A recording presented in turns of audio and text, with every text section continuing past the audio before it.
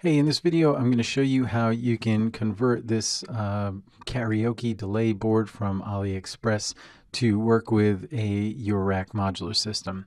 So there are lots of plans out there or ideas about how to do that conversion. Waveform Magazine had their version, and Toddbot, his website, has something. Jan from addictivenoise.com had the best plan, I think, had some smart ideas for how to tweak this board, how to hack it. So that's kind of what I based everything off of. If you look at his website, he has more detail in terms of like what is happening. Mostly this video is going to show you how to do it. The kinds of things he's trying to do though are to reduce the input level. So the microphone input on this board is amplified 30 times. And so that's maybe definitely too hot for Eurorack. And so the first thing to do is get that level, the input level down. And the way that he did it is pretty smart. It's basically just taking this op amp. There's a dual op amp that provides that amplification for the mic input, and he basically just has us bypass that. So that was pretty smart. And the next thing he's trying to do is to extend the delay time. And the way that he does that is basically by modifying what's labeled as the time pot, changing the resistance, and that's one of the hacks that we do. Also getting endless crazy feedback, and so he's basically hijacking the this pot that was only ever used for stereo mixing. Doesn't matter to us, of course, so that ends up becoming part of this hack to make endless feedback. And the last thing is being able to modulate the delay time using the mod jack on the front panel and a DIY Vactrol to allow that to be voltage controlled. So here's the board, and the kinds of things that you'll need are the actual board from AliExpress, the front panel, which I got from Oshpark. I'll put a link in the description so that you can just click order there. And then all the rest of these components, you do need some knobs. The ones that it comes with are pretty bad. And other than that, I think the 5-pin header that we use, you might use an actual IDC connector, but that doesn't matter. So here's the front panel. I kind of like the purple that Oshpark does, and then I got these purple knobs from Thonk, and they work perfectly, way better than the originals. So again, if you look at Jan's instructions, he'll go over all of the details for why and how we're doing these things. I added a few tweaks to his instructions, which is why I thought it was worth making a video to kind of show where his instructions differ from mine. But otherwise, look on there as kind of a counterpart to this video. So the first thing to do is to remove a bunch of components, and that includes these white jacks. We do need access to some of the pins that are there. Rather than trying to unsolder, my strategy for most of the board is if you can not heat something up and unsolder it, either with an iron or hot air, you're better off. So here I'm just removing the plastic header housings, and then I'll have access to the kind of posts that are below, and that'll keep me from having to unsolder those. We also have to get rid of these two big 1/4-inch jacks. We don't need them, don't need access to the points that they soldered to on the board. So the easiest thing to do is just break them off. So I do this just with snips, with pliers, whatever's around, just taking care to not rip up any traces on the board, which it's easier and safer to do it this way than it is to try and unsolder them where you might damage the board, in my opinion. This plug here is basically where AC voltage would come in the original design, and for us we're going to use those 3 points to have 12 volts ground and negative 12 volts come in. So for this I will not try and cut it off, I will instead try and unsolder it. And this is where you could either install a 10-pin IDC connector that you'd find on most modules, or you can just do what I'm about to do, which is use a 5-pin male header and just be careful when you plug it in. So it's not something that you're making for sale or something, so you don't have to really worry about that. Just make sure you always plug it in the correct way and you'll be fine. So here's the 5-pin male connector, and we only need 3 pins from it. So what I'm going to do is just cut off 2 of them so that I'm left with 3 pins. Again, the center one is ground. The one that's closest to me is negative 12 volts, and then the higher one is 12 volts.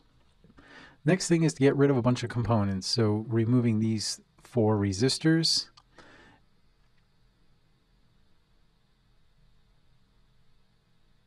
and these 3 capacitors.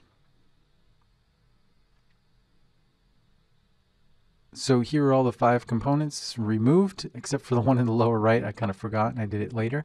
So one of the things that we're doing in this hack is taking a look at this IC right here, which is a dual op amp. We are essentially bypassing one of its op amps, which was used as, in the original design, as the preamp for the microphone.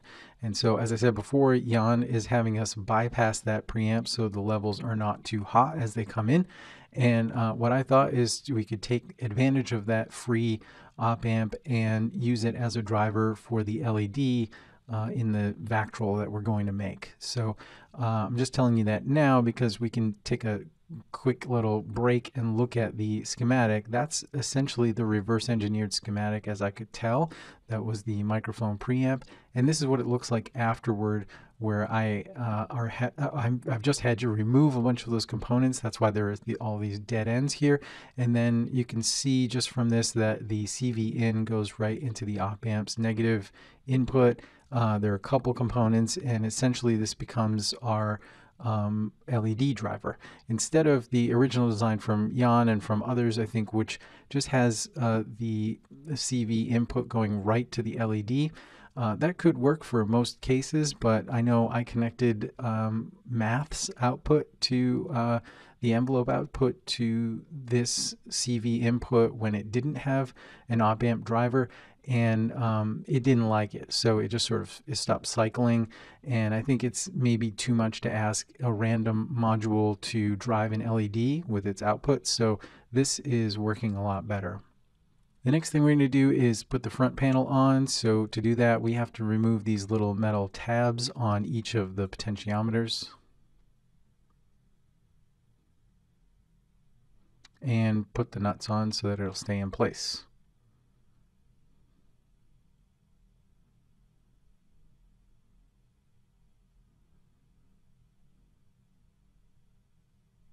Now we're going to put the jacks in place.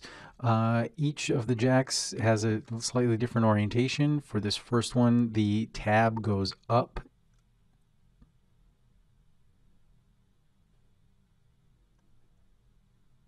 And actually the second one is the same. So just have that tab going up.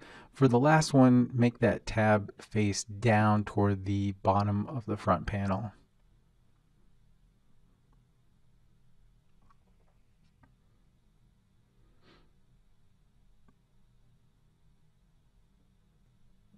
So we're going to take advantage of that connector that we removed. The center of those 3 pins is a ground pin, so we're going to connect that ground pin to each of those tabs on the 3 jacks.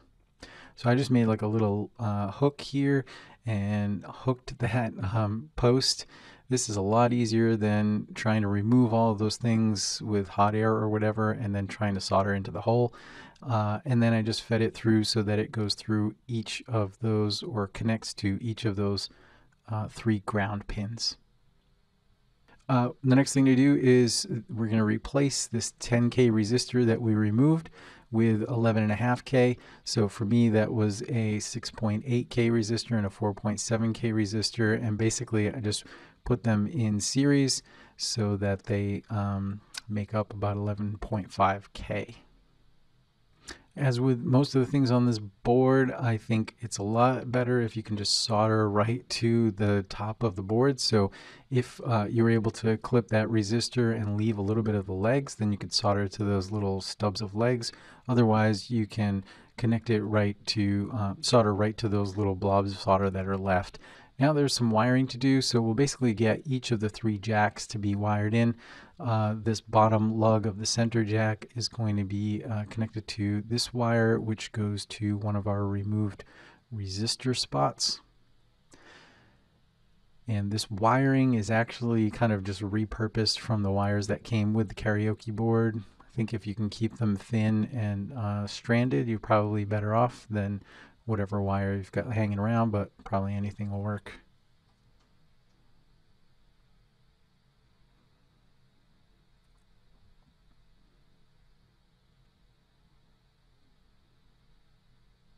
We have to connect that other bottom jack too, so we connect to the lug there and then to the bottom pin of that other white housing that we removed. This last jack goes through this hole and then connects to that point on the second from the bottom. Sorry, this the second pot from the bottom.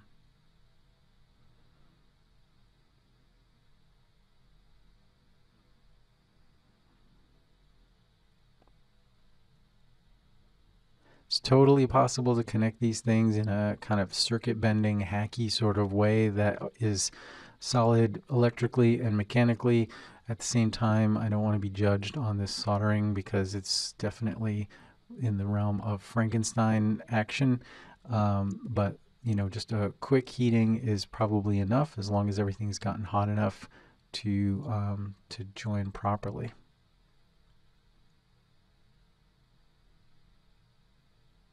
So I'm feeding that wire through the first hole there and then around to the last remaining jack that needs something soldered to it.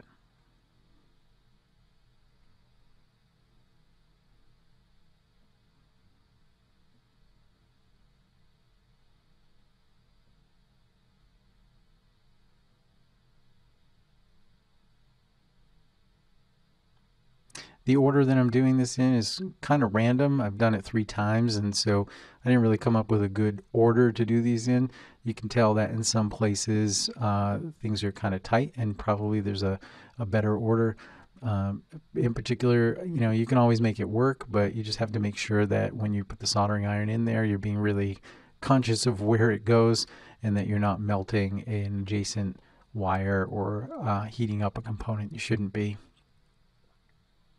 My technique with most of these is to just put a little blob of solder on the iron, tack it in place, and then get in a better position to be able to solder it properly.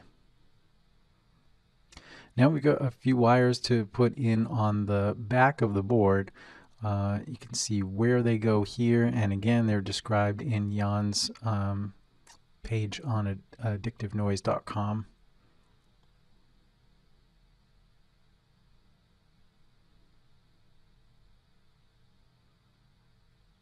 If you can keep them to about the right length, you'll be better off because this is pretty, you know, these need to stay pretty tight to the board so that they don't cause problems with adjacent modules. So that's the first jumper there.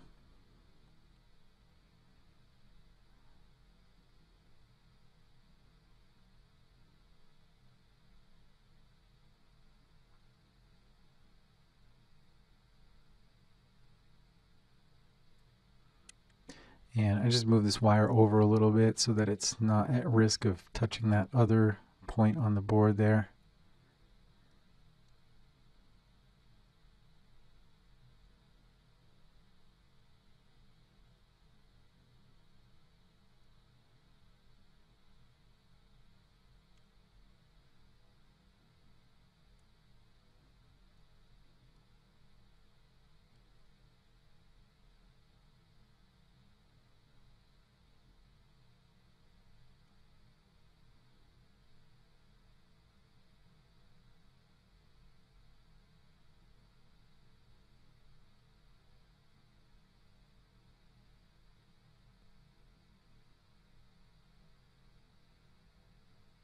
And then the last wire goes from this point on the potentiometer down to this point on the IC.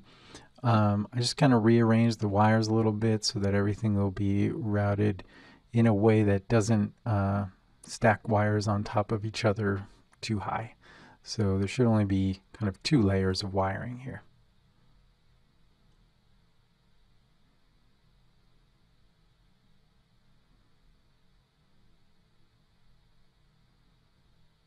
So to avoid having the wires piling up, I put it through that hole, that mounting hole in the board, and then I'll come back around the bottom of the board.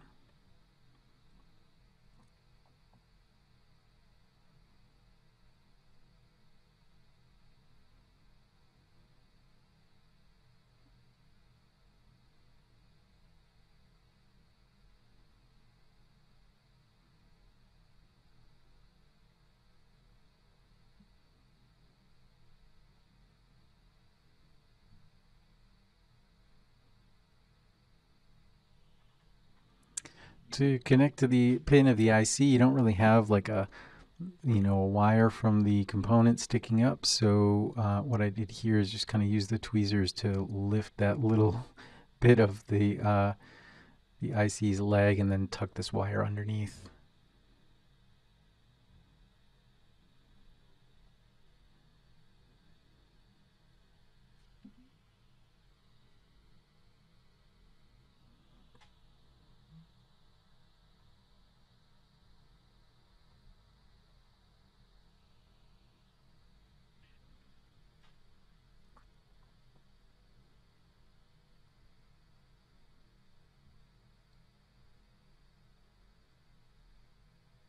So that's it. Those are all the wires that need to be soldered on the bottom, except for this little jumper.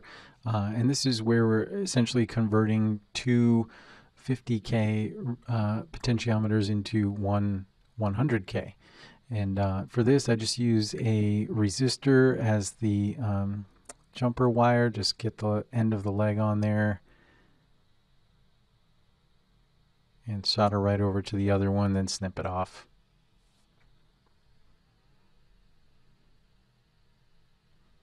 It's important if things that don't get heated up correctly the first time that you're not just painting solder on afterward. You'll see that sometimes I just kind of place the iron there and let everything get hot, and usually things just flow into place. So that's it. At this point, it's probably worth just checking to make sure you don't have any shorts here, because it's really easy to do if things don't go as smoothly as they did for me here. Going from those two red wires, we got about 2 ohms on one end of the spectrum, and then turning the other way all the way, we end up with about 10K ohms. So I think, it's also worth mentioning that this is a little different than Jan's instructions too, which have you make sure that this part of the potentiometer is not connected to ground.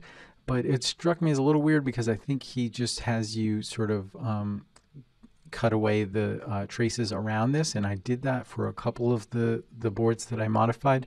But it is connected to the ground plane on the other side, so it's not really disconnecting it from ground. On the other boards I kind of painstakingly removed all of the connections to ground on the other side of the board too. I actually removed the jack and put it back on. But on this one, I just found that I was just going to try it without doing any of that, and it works perfectly fine. So I would avoid any of those instructions about trying to disconnect this from ground. It's just less hacking of the board. So now we're making the DIY Vactrol, and that's we're putting the LED's cathode here, and a 1K resistor from these 2 points, between these 2 points, and then the anode of the LED goes there. So the way to do that, you'll see that it has to be in kind of a certain orientation for it to work the way I did it. And for me, I just kind of make it do a sort of a split.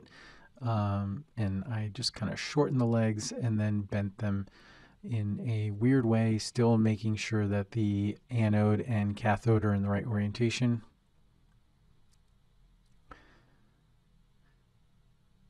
So I was just checking the length there and then bending that back leg, the anode leg, backward. So when you look at it, kind of looks like a person who's had a bad slip on an icy sidewalk or something. Like this leg is bent backwards, and this other one, I had to kind of flatten here. I tried it with the tweezers, and that wasn't working so well, so I used a pair of needle nose pliers. And it's just kind of bending that front leg to also kind of tweak out in that bent knee sort of way.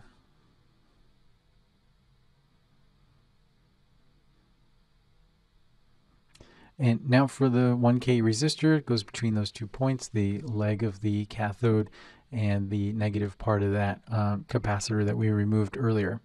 If you've got a hole there, great. But like I said, it's usually easier if there's a bit of the component still sticking up to just solder right to that.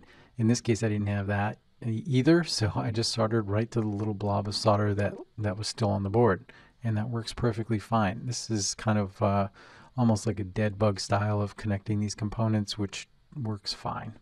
So I'll do the same thing over here, just solder right directly onto the leg of the LED.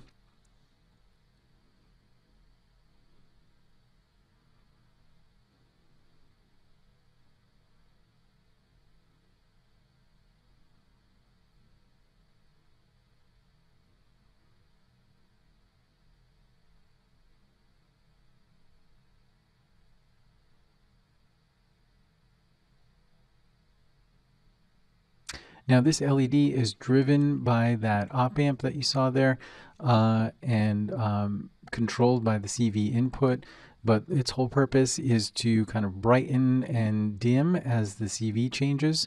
And what it's doing is it's affecting a light dependent resistor that's facing it. And so we'll take that light dependent resistor and make sure that it's kind of facing directly at the front of the LED, and all of that gets sealed up inside this bit of heat shrink tubing. Now some people make that first and then solder it on. In this case, it's just easier for me to visualize how it's going to lay there nicely, and so I kind of just placed it in there, looked at how long the legs should be, snipped it, and kind of got it to match up. So you know, I think this orientation of the LED and the LDR are different than what Jan has. He's just connecting to different parts of the board, obviously, because he isn't using the op amp. So this is just how I arranged it, and it seems to work out perfectly. I did it on 3 different boards, and it worked out great in each case. So the 2 legs of the LDR are connecting to the ends of these 2 resistors.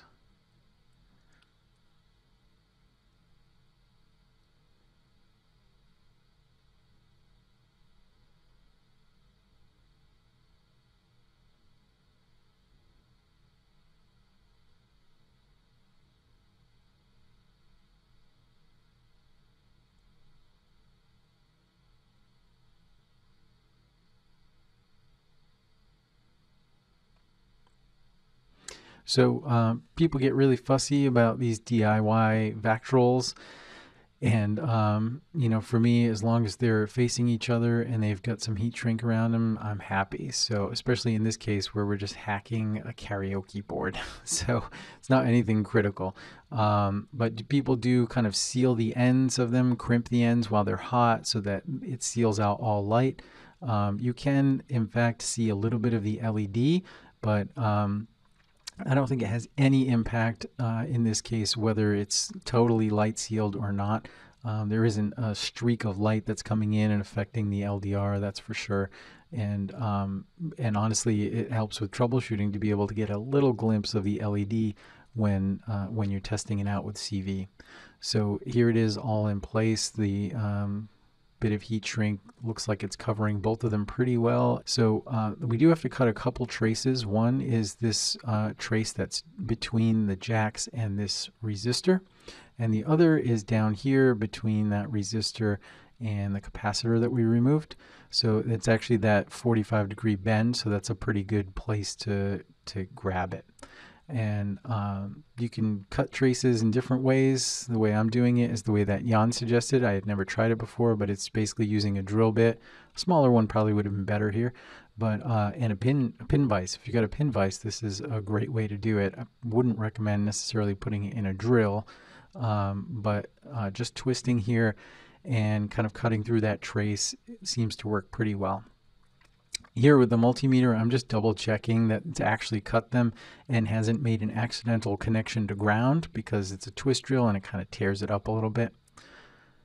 But you know, normally I often cut traces with this tool, which is a plexiglass cutter, and it works fine, but you know, it's a real hack job. And so I'm kind of proud of this, what's happening in this video, where there's actually not really a lot of chewing and cutting of the circuit board. Here, there's one last part, which is soldering this 1 mega ohm resistor. Probably could have done this at any point. Also, I'll mention that this is the last thing to do, but before you plug it in, definitely check between the ground, -12 and 12 volt pins on that header, and make sure that there are no shorts there. They're obviously connected to some degree, but if there's a short, then you've got a problem. Here I've connected it to my Mutable Instruments module tester, and now you're basically getting all of the demo. So that's it. Good luck.